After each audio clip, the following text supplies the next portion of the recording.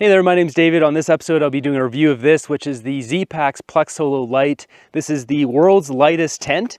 I'm out here in beautiful British Columbia. Let's take a look at this. So this is a single wall trekking pole tent. It's held up by only one trekking pole. Something to note, most other trekking pole tents, especially Zpacks ones, the duplex, or have take two trekking poles. So this is the lightest setup you can have. It's 158 grams for the trekking pole and 345 grams for the Plex Solo Lite. Now, if you're a thru hiker, you might want to consider getting the other one, the normal Plex Solo, because it'll be a little bit more durable. It switches from a 0.75 Dyneema floor, and I believe the rest of this is 0.5, where the Plex Solo original is a 1 and 0.75, so it's a little more durable. For me though, I'm not a thru hiker. I go out in the backcountry a lot, but I'm not spending hundreds of nights every year on trail. So something to consider if you're a thru hiker, which I think a lot of thru hikers are the ones looking at these ultralight options here. So this tent is held up by, as I said, one trekking pole. And to set this up, basically you set the back two corners, this one and the one back there, and you get those somewhat tension, not a lot, and then the main one here. With those three set, you can put the tent up, and then you can set out all these other points to fully extend out the tent. As you can see here, I've got it completely maxed out with a different array of between rocks and branches and trees and all sorts of stuff. I'm not actually in the ground for any of these tent stakes. So I do use my tent stakes sometimes. You can see just little rock, big rock. In this case, I'm using 10 stake, big rock. In this one here, you can see I'm using a stick and a rock. So it doesn't really matter what you use, but you can get it tensioned in there. If you're camping on ground you can hammer into, it's way easier to set it up.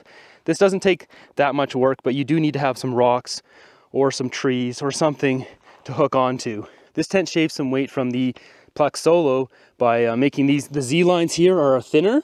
They're still durable. I haven't had any of these rip. I haven't had anything rip on the corners. I don't have any rips on the tent, period. It does have a few extra guy out points like here.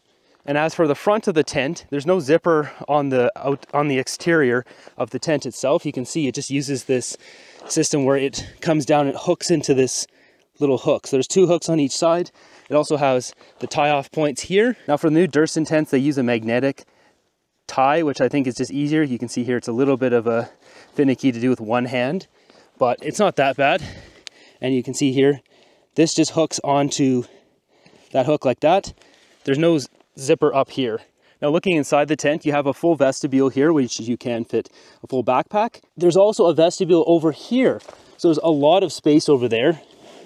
You can fit your backpack inside completely if you want to, and just push it against the bit of the tent there. And there's, you know, space that runs all the way along, as well as on the head of the tent. For me, I'm 6 foot tall, and this is a normal length pad here.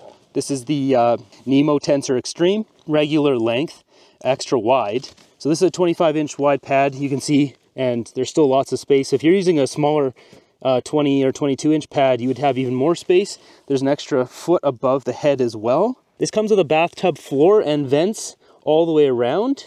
My tent's sagging a little bit right now because it's really dewy and wet out here, but all the water runs down and goes out those vents. If you're getting water rushing underneath your tent, you can use these cinches, and this pulls the bathtub floor up to provide more protection if there's water running outside. This tent has one big rainbow zipper door, which goes all the way around here, and it falls to the floor. I know some people don't like that, but I just tuck mine in here versus having it fall out, you know, into the dirt. Now, one downside to having a rainbow zipper door, not one that zips across the bottom, you can sneak your hand underneath there and grab stuff out of your vestibule without mosquitoes coming in. With the rainbow one, it's harder to, you know, outwit the mosquitoes. So had pretty bad mosquitoes 2 nights ago. Last night wasn't bad. So I've had kind of the full test of mosquitoes getting into this tent. If we look up to the top here, you can see the mesh goes all the way to the top, so it lets in more airflow. You also get to play whack-a-mole with mosquitoes up here. They get stuck on the outside, you can smush them. The top is reinforced where the trekking pole is. I haven't had any rips or tears on this, even with the thinner floor, because this is the Plex Solo Lite. And as you can see here, I'm camping on some pretty rough terrain here. This is basically the worst case scenario of what you'd be camping on. So last night we were camped out over there on that side, and there's bees over there, so we moved over here. But I was camped out on grass like this, much like how my buddy has his tent over here right now, on some of this heather. You know, this stuff can be pretty rough on the bottom too, but I don't have any problems with my tent so far. So I've had this tent out on about a dozen trips so far, and all of them are on rough, wild camping. I don't do tent pad camping. I don't really hike on trails all that much. I typically do backcountry hiking and camping, so I'm always looking for spots to camp like these wild places here. The only place I can see this tent having real troubles setting it up is if you're on top of a big rock slab and it's smooth and polished, maybe something that was polished by a glacier and then washed off, or somewhere where water used to run, and there's no loose rocks, there's no crevices, and there's no foliage, there's no branches or trees. Then you might struggle because you have to have basically those 3 points of tension, the 2 back corners and the front. And then other places, you want to then tie off the other 2 corners. You basically have to have at least 5 tent stakes to set up this tent, and there's 11, I believe 11 points total that you can tie off and get more space out of the tent, but you need 5. So for tent stakes, I use MSR groundhogs, the big ones on the back 2 corners and on the front, and then I use mini groundhogs on the other 2 corners, but I'm actually testing out some other ones too. This is a Zpacks one down here. I also have a Sea to Summit one that I'm testing out that I really like because it's got a handle on it and it's easier to pull out. But the MSR ones are just known as being the most durable. But you don't need big groundhogs on all the way around, really just the 3 points, and then the rest can be smaller ones. So once you get the tent set up, then you want to go around. There's tension points here, and you can easily just pull on these to tighten them. That, and then creates more tension and it creates more room inside the tent. So it's pretty easy to set up once you figure it out. So the main thing to note about this tent or any trekking pole tent is it's a bit of a struggle to set up at first, but once you get it, it's really easy to set these up. They're a lot lighter.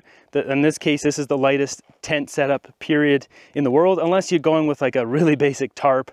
If you get this tent, which I'll link up down below, as well as the stakes I use, the MSR groundhogs, the minis and the big ones, you want to set it up in a grassy field, and you don't want to get it super tight when you set it up. You want it just barely pulling it so it's starting to get tension, because when you put the pole up, it tightens everything. So that's the basic Cole's notes of how to set this thing up. I'd say though, if you get this tent and you're a little bit frustrated at first, just set it up a few times and eventually you'll get it. And especially when you start getting with rocks and stuff, it's really easy to set this up. So here's a look inside the tent. So here's an example of condensation on this tent. A little bit wet, but it's not too bad. Do have the vents down here where the condensation can run if need be. If it got a lot, but you can just see here it's a little bit more up here. Yeah, you can see a couple of those streaks. All right, so we can see the backlit condensation. We've got a Swedish cloth. It's all black. This thing is basically like, I don't know, what is it, 15, 20 times more absorbent or something than a paper towel. Wipe off your tent. It really just soaks it up. One pass is all you need to do. So that's what it's like to dry off a tent on the inside with a Swedish cloth. So here we are, the Plex Solo Classic and the Plex Solo Lite side by side. They look identical, but the only thing you can really notice is the Z lines. The lines here are thicker on the Classic versus the Z Lite.